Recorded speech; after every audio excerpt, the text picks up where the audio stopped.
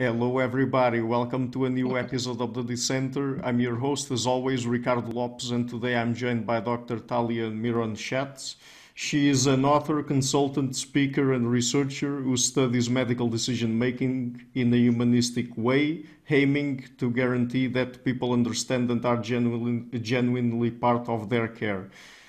And today we're going to talk about her book, Your Life Depends on It, What You Can Do to Make Better Choices About Your Health. So, Dr. Miron-Shatz, welcome to the show. It's a pleasure to have you on. Thank you. It's wonderful to be here. I have to say that in Europe, I'm a professor. In America, I'm a doctor. So you understand the difference, and it's great to be here. I was also in Portugal a while ago. I know you're speaking with me right now from Portugal. And it was wonderful. I was the guest of Nudge Portugal. Oh, okay. Yeah. Okay, very nice. And thank you for the kind words about Portugal, by the way. So, so let's start with this then. How can psychology contribute for us to have a better understanding of medical decision making?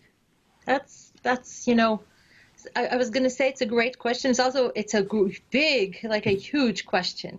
Yeah. I think the first place to start is to understand that when we make medical decisions, we are people, just like we are when we make any other decision. And we have our biases, just with any other decision. And what we also have are special barriers that are atypical. They don't happen when you buy a pair of jeans or when you choose coffee. So let's take these apart a little bit and stop me at any point so I don't end up giving a 3-hour speech. Okay. So for starters, it's important to recognize that we're in a special mental state when we make health and specifically medical choices. So I recently wrote about it for the Wall Street Journal. The title that the editor gave was, "Can Patients Decide Their Own Care?" Something like that. There were hundreds of comments, hundreds. And there was a discussion and letters to the editor. And some people were very relieved to read this, including people from Shared Decision Making and Society for Participatory Medicine. And other people said, "What are you talking about? Are you suggesting that I can't make my own decisions?" And really angry. Of course, I'm not like pointing at anyone and saying, "Hey, you can't decide." That's not the point. The point is to say, when we make medical decisions, we are deciding about our body, maybe a disease, maybe a condition that could kill us. We might be scared, we might be in pain, we might be very anxious. These are not optimal conditions in which to decide. That's something to remember, and that's, of course, something psychological, but it's right there. It's right there, our encounter with our doctor. And then we have all our biases. We have system 1 and system 2, and people listening to you will know that, so I'll give just a very brief explanation. I worked at Princeton University with Daniel Kahneman. I was his postdoc, and that was, wow, an amazing experience. And of course, one of the things he did, among many, many other things, he wrote a book, Thinking Fast and Slow. And thinking fast is how we choose a sandwich. You know, like we say, "Oh, I feel like this." That's it. We don't give it too much thought. We don't consider all the data. We just say, "I want cheese." That's it. It's fast. And it doesn't take into account all the information. And if it says Mama's cheese sandwich, we're more likely to choose it because it has an emotional flavor. And then there's thinking slow. In thinking slow, we plan and we look at all the sandwiches and what's the caloric content, how much saturated fat. Oh, oh my God, it's like if you have a friend who chooses like that, you never want to go to dinner with them. Yeah. So that's annoying with a sandwich, but that's the right way to choose medical treatments. You would think, except we just said people are anxious, they're confused, they're scared, maybe in pain. And we're not talking about sandwiches and cheese anymore. We're talking about things that we may not understand. It's medical terms. So what do? System 1. We say, "Oh, this sounds good," or "I think there's hope with that," or "I should try it. it could save me. I'll do this. And this is how we decide because we're human. You know, it's important for me to say, I'm not saying, oh, well, some people are stupid. This is how they choose. Never, never, because I know how I choose. And I'm human too. And I made a point of interviewing for my book patients who are actually physicians. That's their day job. And they too said, I was confused or I couldn't find it in me to say, wait a minute, you didn't ask me about these and these symptoms, and they're very important because I was in the patient role. And it's crucial to acknowledge, to understand that. So that's a very, you asked a small question and I gave a rather big answer just about the psychology of being a patient. And if you want, we can also talk about the barriers to good decision making once we're in that place. Sure.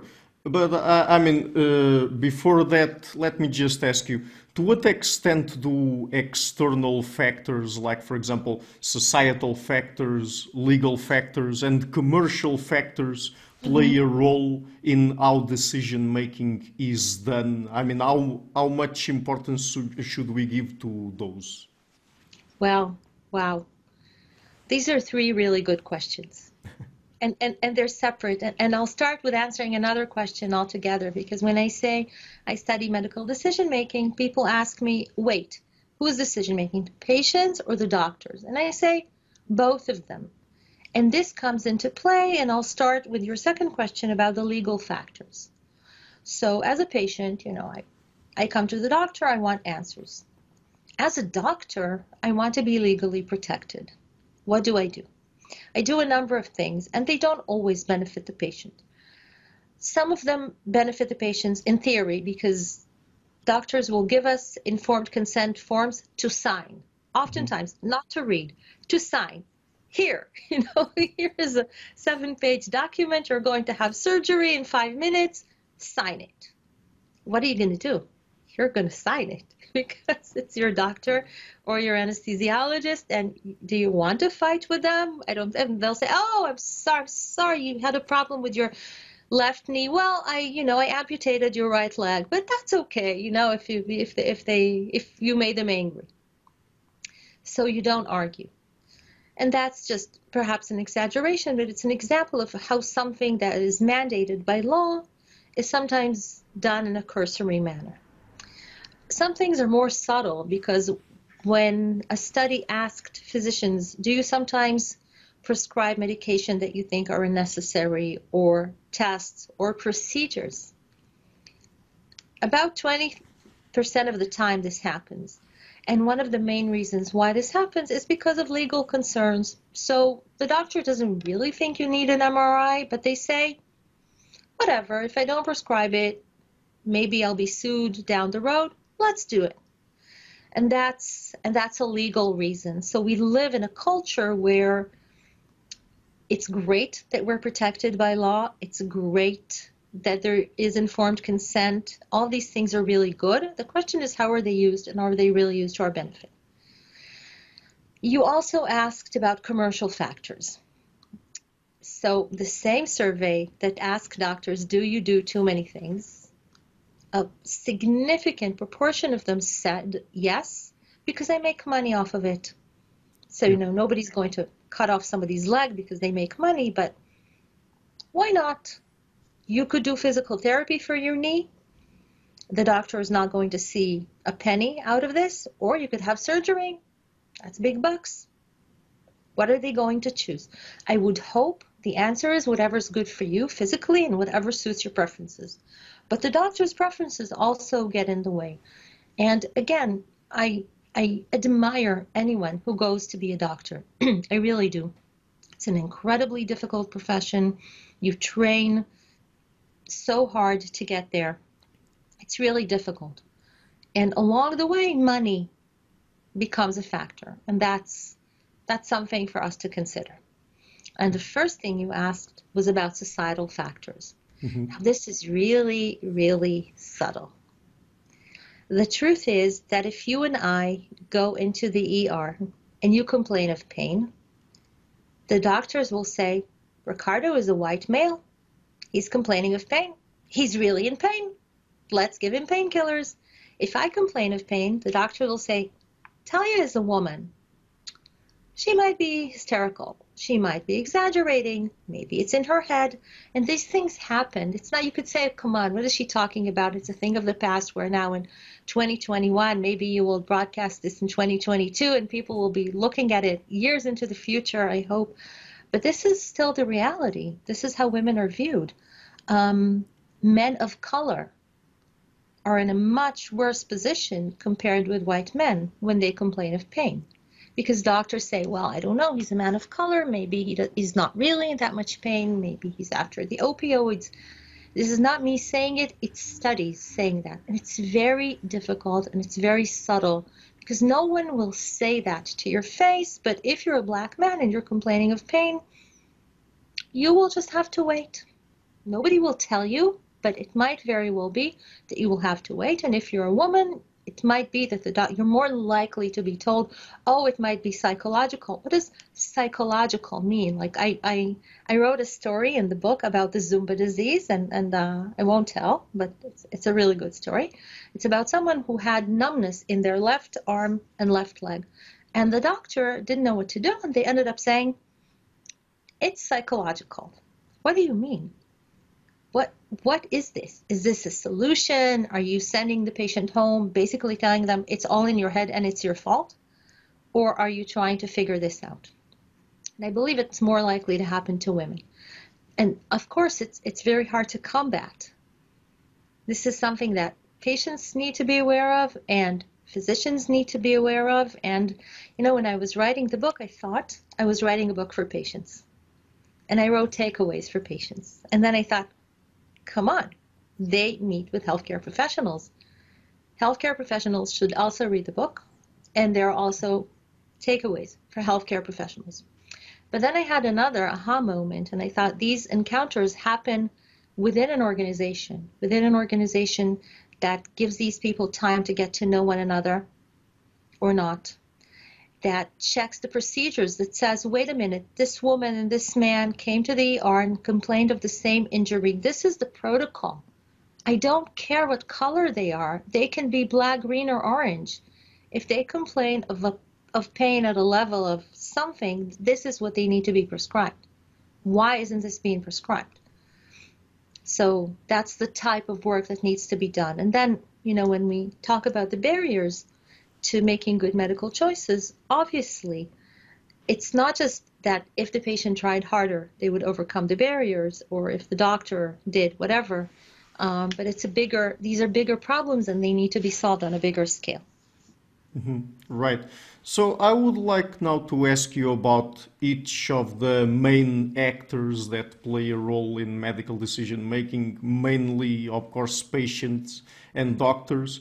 So especially taking into account the limited knowledge that we expect patients to have, what would you say could and should be the role played by the patients when it comes to their own medical decisions? So I think they need to understand that, you know, I call the book Your Life Depends on It, your life, your body, you know, how to make better choices about your health.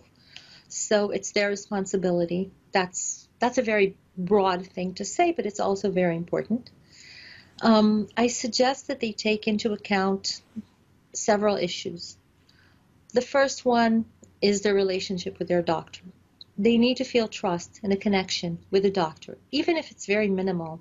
And I have studies showing that when a woman is giving birth, if she can answer, every effort was made to connect with me emotionally, and every effort was made to involve me in the decision-making process, then she will define the delivery as much better than if she wasn't. And every effort can be very minimal. It can be the doctor saying, I'm very sorry, Ms. Whatever, we have to do an unplanned cesarean delivery. Is that okay? You know, it doesn't take long. I just said it very slowly. I don't think it took 5 seconds. Now, what's the woman going to say? She's going to say, no, I insist on my birth plan. No, she understands it's an emergency. But she was spoken to. She was related to. She had, even if it was almost a fake role in the decision-making process, she was consulted with. That makes a huge difference. Even if the doctor looks at her and says, I'm here for you. That's it. That's it. Really, it's like 2 seconds. It makes a difference because there was an emotional connection. So I'm talking about unplanned cesarean delivery, and that's a very, very extreme case. But when we talk about chronic disease care, these things also matter, and they matter a lot. And it turns out that patients, even HIV patients, diabetes patients, people who should really take their medication, are less likely to take their medication if they don't feel connected to their doctor, or that their doctor knows them as a person, or that they care about their doctor. So you asked about the patient role, and I think the patient's role is also to understand this, not to say, well, I'm seeing the doctor, and my in-laws used to see a doctor that they didn't trust. It drove me crazy. Why would you go to a doctor you don't trust? What's the point? There are many other doctors in town. Seek a doctor that you have a connection with, and you're going to trust them, and you'll adhere to the medication, and you'll feel taken care of. So that's the first thing. And interestingly, it also matters for physicians. So also the physicians want to feel that, hey, my patient came to see me, my patient cares about me, and they listen to me, and it's mutual. It goes both ways. I mean, when I teach, and I used to teach at Wharton, now I teach in Israel, and in other places, and I'm visiting researcher at Cambridge University, and whenever I give a talk or I teach, if I enjoy it, I know that the students enjoyed it. There's no question about it, because it's mutual. It's a relationship. So that's the first thing. It's like you're a patient, find someone you trust. That's lesson number 1. Lesson number 2 has to do with health literacy.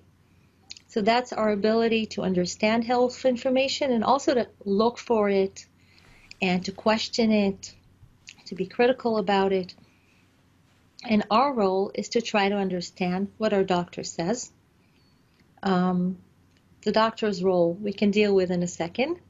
We can at least be equipped with a number of things. One of them is a piece of paper and a pen to write down what the doctor says, or better, to ask the doctor to write down the medical terms they are using. Because if you don't do that, you go home and you think, wait, what did they say? I'm not sure. What does it mean? I don't know. So at least have it written down and have them write it down for you. Another thing to do is to use a set of questions that I created. I call it Ask About What Matters. And it's simple. And it's simple because when someone says, Mr. whatever, I have news for you, and it's not very good. Your mind goes blank, and you need something simple to use. That's the first reason. The second reason is we are taught still to respect doctors, which is great. But we're also sometimes in awe of them. We don't ask, like the example I gave with the knee. The doctor says you have to have surgery. If you ask them, are you sure? It's like, are you questioning your doctor? Do you think your doctor doesn't know what they're doing? And I want us to understand that it's our body, and we have to take the responsibility to ask questions. So the first question is, what are the risks? You're my doctor, you're offering me something. What are the risks? I should know, right? Because there might be risks. What are the benefits? And how many people will enjoy them? And this is crucial when we talk about cancer treatments. Sometimes the answer is 3%. What? 3%? What are you talking about? Right? So I need to know this if I decide to choose, and whatever I choose is fine. It's my body. But as a researcher, I would like people to make informed choices. And this is something that matters to me in my research, and it matters to me a lot in my consulting work. And I work a lot with pharmaceutical companies when they face patients and when they face physicians. And I work with developers and with corporate health. And it always matters to me that people will choose based on knowledge. So what are the risks? What are the benefits? And, big question, what are the alternatives? What else could I do? You recommend chemotherapy. What are the alternatives? Maybe an alternative is not to do anything and just wait, and it's almost as good. Oh my God. Maybe I'll choose it, maybe I won't, but I will know. And to learn and to educate ourselves to ask about alternatives is huge. So what are the risks? What are the benefits? What are the alternatives? These are things that we should always ask. We talked about relationship with doctor and health literacy. And another barrier we encounter is around probabilities. And I hinted at it when I just spoke about the cancer treatments. So when we use system one and the doctor says, you know, we could do this for your cancer, we say, yes, yes, anything that would save me. But is it really saving you? You need to know. You need to understand. You need to ask. And the doctor's role and the healthcare system's role is to make sure we understand the answer. Because if they tell a person, out of 100 people like you who will take this treatment, 3 will see a benefit. They'll say, what? I'm sure I didn't understand. Can you say this again?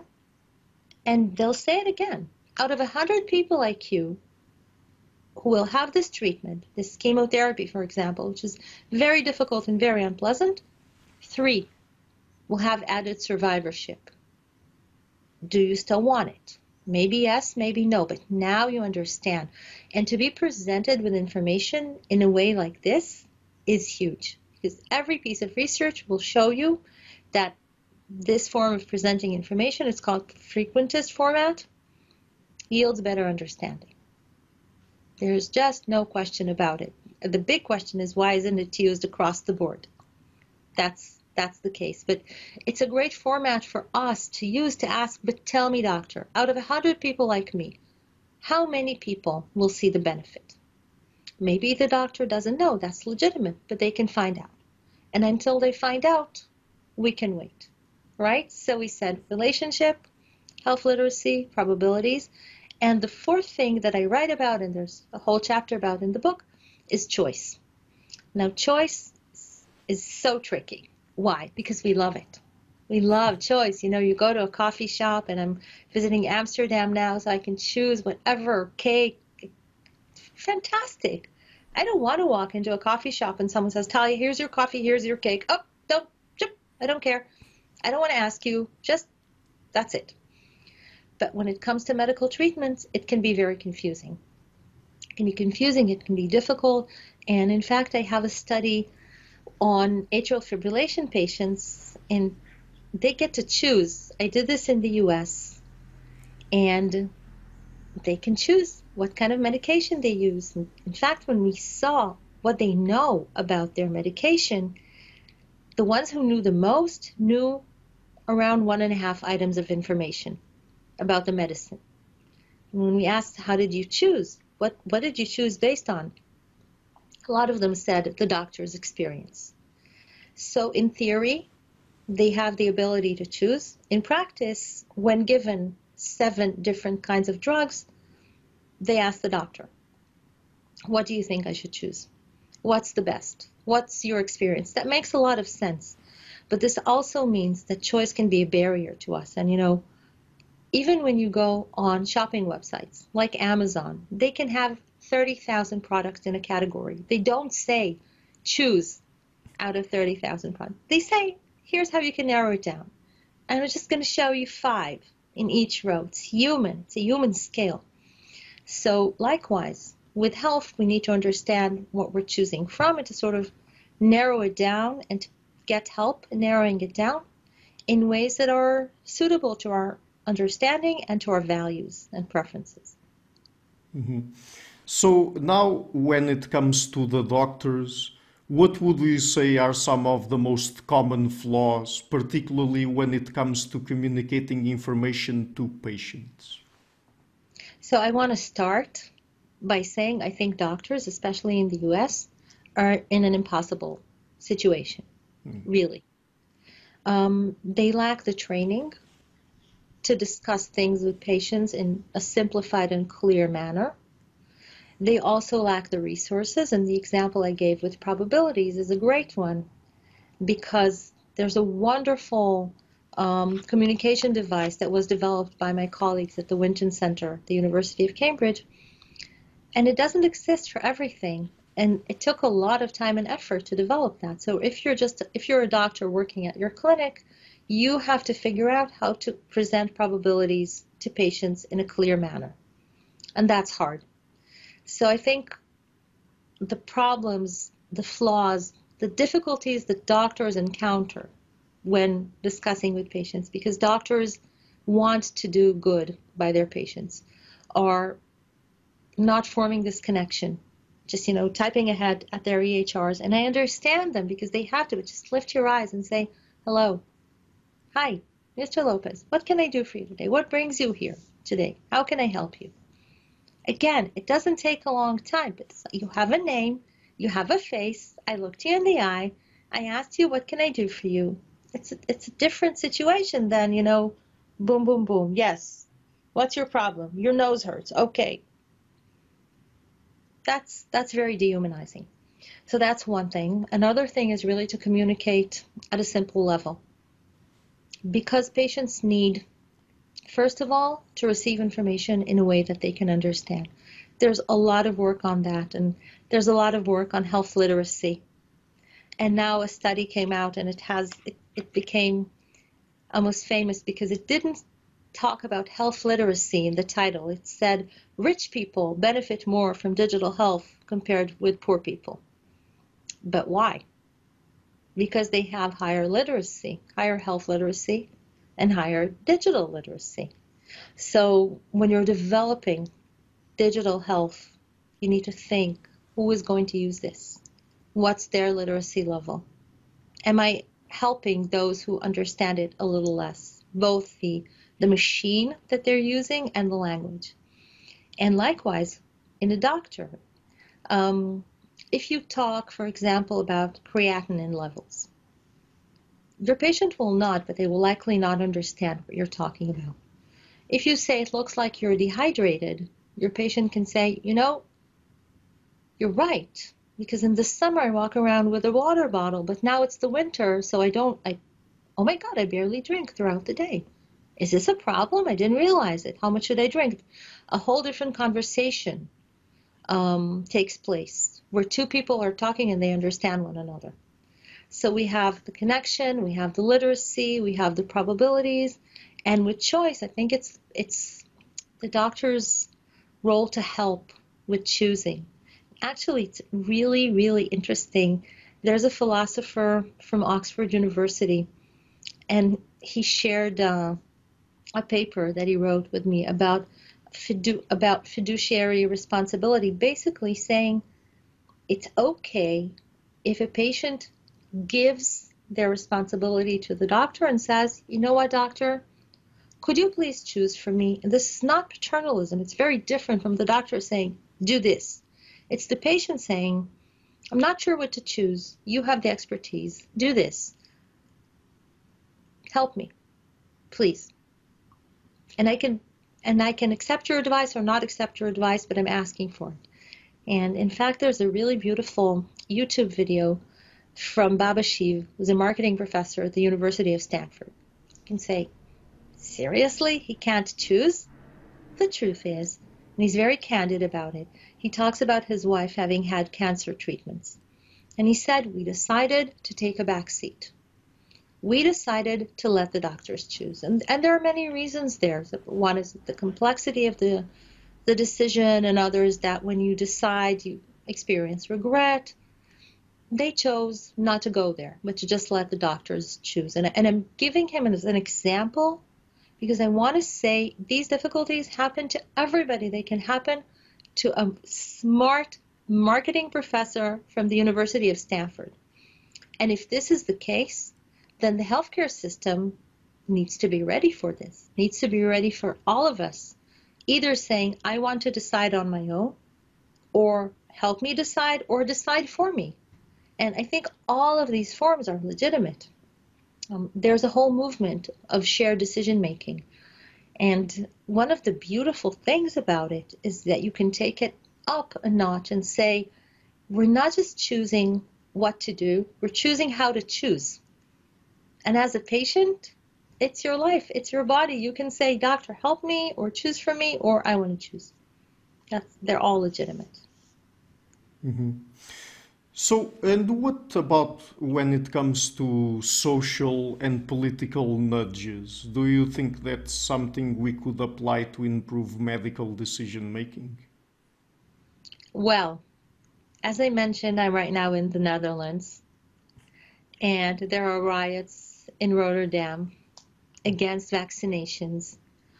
This is something that COVID really brought to the forefront of our lives. Maybe a few years ago, this would have been a hypothetical discussion.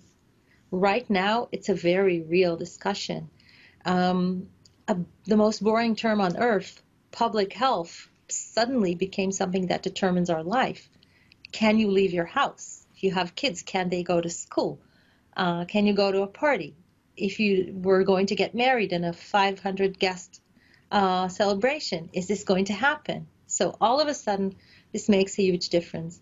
And if you ask me, my personal opinion is that nudges do help and can help. And for me, the key to using them is, first of all, using them in a, in a libertarian paternalism sort of way. And that is to say, why am I using this?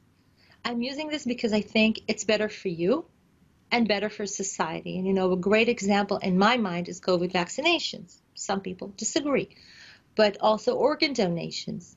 If, God forbid, I need an organ, it would be really great for me, for my selfish purposes, that many people are donors, because then I'm more likely to get a kidney or a heart or whatever it is that I need. So it's better for me to live in a society with many organ donors, and it's also better for society because everyone wins. Whenever a person needs an organ, they're more likely to have it. So that's the paternalistic part, which tells me, Talya, we're going to opt you in. The libertarian part is me saying, oh no, I don't want. I want to save my kidneys after I die. I don't know what for, but whatever. I'm very passionate about this. I gave a keynote for Donate Life America, and I was passionate about that even before. So that's paternalism. And yes, I do think nudges can help a lot. And nudges will not change the mind of people who are very adamantly against either vaccinations or organ donation, but they will change the minds of those in between. I think it's the role of government to intervene, because government will intervene anyway. And that's, really, really interesting. In the Netherlands, right now, stores close at 6, restaurants close at 8, and tomorrow they will be announcing new restrictions for everybody. Everybody. Already they have restrictions. I was in a beautiful park this morning. I went to have tea, and they checked my QR code to see that I was vaccinated. So already there are restrictions in place. Right now, there are two kinds of restrictions, right? I chose to vaccinate so I can go have coffee. But I did not choose for the restaurant to close at 8. That's something that applies to everybody. So everybody, I can't say suffers when a restaurant closes. It's not the end of the world, but there are consequences for everybody. And that's governmental policy. In Austria, they want to have a lockdown only for people who didn't vaccinate. And people get very, very angry. And I said, but in the Netherlands, everybody suffers. So is this fair? Is that fair? What are we fighting against? Are we fighting against the evil government, or are we fighting against a disease that kills people? Are we fighting against the vaccinations or against COVID? So in a way, the government always has a role. Sometimes it chooses to take a back seat and not to act on this role in an active way. But yes, I think that nudges can help. And sometimes we even expect them to work. I mean, sometimes we don't just expect nudges, we expect the law. I mean, when I walk, I expect people who drive to have a driver's license. I expect them not to be drunk. I expect them not to speed. I want someone to protect me. In the realm of driving, we think this is very acceptable and very obvious. In the realm of health, we are more used to saying it's my body. That's true, but if it's my body and I have COVID and I give it to other people who aren't vaccinated, or I get sick, and then the numbers of sick people in my country are so high that the country has to go into lockdown, then it's not just my own personal issue. By the way, I anticipate this. I don't know if it will happen, but it will happen for sure. It's just a question of when, that this will get to diabetes, to obesity, to other things that have a societal effect, or will have a societal effect down the road. Mm-hmm. So with that in mind, to what extent do you think we should hold people responsible for their own health outcomes, taking into account that we have to consider all these other external factors like the ones we talked about, including the social? I think we need to do two things in parallel, and one actually happens by nature. So if someone chooses not to exercise, not to watch their weight, to eat unhealthy food, too much sugar, too much salt, too much fat, too much soda, they're going to be not too healthy. Maybe not the first day, but 20 years down the road, throw in some smoking, throw in some alcohol drinking, they're not going to be very healthy. It's not going to be fun when they're coughing from the smoking, when they can't go up the stairs, when they're just heavy and it feels unpleasant, when they develop high blood pressure, etc., etc. So that's one path. And some of it is natural. And some of it will happen through employers who say, well, if this is the path you take, your premium is going to be higher because you're going to be less healthy and you're going to cost me more in health expenses. And it happens in the US because it's a free market approach. It doesn't really happen elsewhere, but it's a question. Will it or will it not happen? And that's the personal responsibility path. Another path is the social responsibility path. And that path says we want people to exercise. We want people to be healthy. Not because we're nice.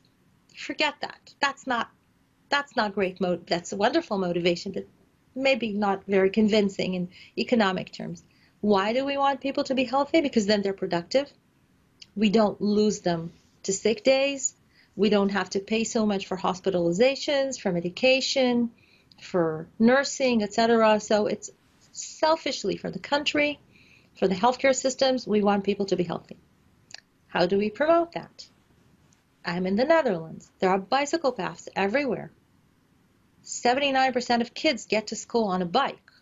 Now, these kids can't be obese. They ride their bike everywhere. They don't have time or the ability to become obese. They're constantly in movement.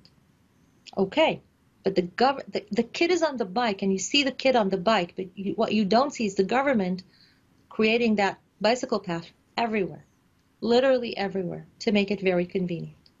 What are you subsidizing if you're a government? Are you subsidizing high fructose corn syrup, or are you subsidizing fruits and vegetables? It's a question, right? If you don't have much money and you buy potato chips in a huge bag for $1.59, can I blame you? I would be a hypocrite if I blamed you. Because if I said you should buy this and this and that, you would say, well, it's very nice of you, but your list is going to cost me 10 times more than the potato chips. So that's a question. Where are we placing the responsibility? What are we teaching kids? What are we giving them to eat in school cafeterias? What are we allowing advertising of? These are big, big questions, and oftentimes governments say, it's not my job. You want to have potato chips, have potato chips. And of course, I don't want the police to come knocking on my door if I have potato chips, but I do want to live in a society where someone says, I want you to be healthy, and I'm going to help you. Okay, so it's two things. The person exercising will always have to be me. The person eating healthy food will have to be me. The person having alcohol at the level of the WHO recommendations or below will have to be me, always, and not smoking, etc., etc. But I need help. We all need help. Some of us need more help than others, and it's a question of who is out there to give us this help, or are we saying, well, good luck, I believe in you, but not really providing you with the tools and the support for doing that, because if the kids in the Netherlands didn't have bicycle paths, their parents would have to drive them to school, and we would be looking at a different society. Mm-hmm. So, one last question then, and since we're talking about medical decision making, and we've already mentioned here some of the psychological biases behind it, system one, system two, Yeah. the knowledge limitations of the patients, and perhaps sometimes being too trustful, and the fact that also doctors sometimes do not really work in optimal conditions, and so it's expected for them to make a few mistakes at least. What do you think about the possibility of incorporating AI systems in medical decision making, and do you think that potentially they could do a better job than doctors? It's already here. It's literally already here. So I was at the health conference, HLTH. Where was it? In Boston. I travel so much, it gets confusing. So it was in Boston just recently, and I went because I also am very involved with the industry, as I mentioned, and I wanted to see how companies were doing and to connect with clients and collaborators. And I met companies that look at patients' charts and summarize them for physicians and say, these are the main things. These are the main issues with this patient. These are things to notice. And I think that's absolutely fine. It happens considerably. It happens all the time because there is just so much data that is generated. And people need help. People are patients, but also doctors. So if you highlight to them what they need to look at, that's going to be incredibly helpful. And obviously, it also comes with a libertarian, paternalistic approach, where you don't force the doctor. I mean, if you force the doctor, then you don't need the doctor anymore. But you do need the doctor. You do need the doctor's consideration and expertise. But just to show them the data and to say, this is the patient, they've been on this medication for a long time, their blood pressure is spiking, or notice that they just got a new drug for their liver and it may interact poorly with whatever. The doctor can notice that. So definitely, this future is here. We also know that doctors don't always like it. Sometimes they prefer to view things on their own. And I think that's a wonderful example where psychology is needed. Because if you want a person, be they a patient or a doctor, to use anything, think about their motivations. Think about how they are going to understand this and how they are going to feel about this. And if the doctor feels that you're telling them, I know you're busy, I know you're smart, here's how I capture the data, look at it and use it to the best of your ability. It's here to help you. That's very different from saying, I know better than you, which everybody hates to hear, right? So that's just to say, and I love this question because AI is so smart, but AI, and it was great, I gave a webinar recently and someone asked a question about AI, and actually the person in charge of health research at IBM Research was there. And I said, why don't you answer the question? And she did, and she said, the truth is that we don't really incorporate health behaviors so much into our models. So that's another thing, that's another place to go. And the next step will be to convince people to take these steps and to improve their health through AI or other means. So I think there's great hope there. I think it's not just going to happen smoothly. I think there's a lot of psychology that needs to be integrated into these systems, but definitely we would be ignorant not to recognize the role that AI is going to have and already has in medical decision making. Mm-hmm. Very well. So the book is again, Your Life Depends on It, what you can do to make better choices about your health.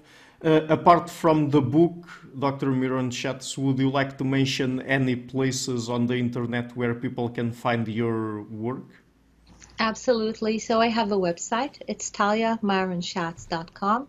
TalyaMiron-Shatz.com. And I created it so that people would know not just what I do, but would have access to lots of information and interviews and webinars and really great resources about nudges, about health equities or inequities, and a lot of information that's out there for smart podcast listeners and viewers to reach. And they can reach out to me through the website as well. Okay, so thank you so much for taking the time to come on the show. It's been a real pleasure to talk to you. My pleasure as well. Obrigada. Hi guys, thank you for watching the interview until the end. If you like what I'm doing, please consider supporting the show. It's thanks to people like you that it keeps running. I will leave links in the description box to Patreon and PayPal. Any amount, even just $1 per month, would already be a great help. Otherwise, and if you like what I'm doing, please share the interview, leave a like and hit the subscription button. This show is brought to you by Enlights, learning and development done differently. Check their website at enlights.com. I would also like to give a huge thank you to my main patrons and PayPal supporters, Karen Litska, Anne Blanchett, Pererga Larsen, Lau Guerrero, Francis Ford, Ernst Frederick Sunder, Ricardo Vladimiro, Craig Healy, Adam Kessel, Olaf Alex, Jonathan Wiesel, Jacob Klinkby, Matthew Whittingburg, Arnold Wolf, Tim Hollacy, Enrique Alenia, John Connors, Paulina Barron, Philip Force Connolly, Jerry Mueller, Herbert Gintis, Rutger Vos, Bo Weingard, Rebecca Newberger Goldstein, Dan Demetriou, Robert Windiger, Rui Inácio, Arthur Coe, Zup, Marco Neves, Colin Holbrook, Susan Pinker, Bernardo Seixas, Pablo Santurbano, Simon Colombo, Jorge Espinha, Phil Kavanagh, Corey Clark, Mark Blythe, Roberto Inguanzo, Michael Stormir, Eric Neumann, Samuel Andreff, Tiago Nunes, Bernard Ugni, Alexander Dunbauer, Fergal Cusson, Evan Bodrenko, Al Herzog, Don Ross, Jonathan Librand, Oslan Bullitt, Nathan Nguyen, Stanton T, Samuel Correa, Eric Hines, Mark Smith, J.W., João Eira, Tom Hummel, David Sloan Wilson, Yacila Des Araújo, Eden Solon, Romain Roach, Dmitry Grigoriev, Diego Londonio Correa, Tom Roth, Yannick Punter, Adana Rusmani, Charlotte Bliss, Nicole Barbaro, Adam Hunt, Pavel Ostazewski, Nelek Bach, Catherine and Patrick Tobin, Al Ortiz, Guy Madison, Gary G. Hellman, João Linhares, Lida Cosmidi, Sam Afzal, Adrian Yegi, Nick Golden, Paulo Tolentino, João Barbosa, Jules Price, Edward Hall, Edin Bronner, Franca Bortolotti, Gabriel Pons Cortez, Ursula Litske, my producers, Izar Webb, Jim Frank, Lucas Stafinia, Keon Gilligan, Luís Caetano, Tom Vanagdam, Curtis Dixon, João Linhares, Benedict Mueller, Vega Guidi, Sardas France, and Thomas Trumbull, and my executive producers, Michel Rugieski, Rosie, James Pratt, Matthew Lavender, Sergio Codriano, and Bogdan Kanivets. Thank you for all.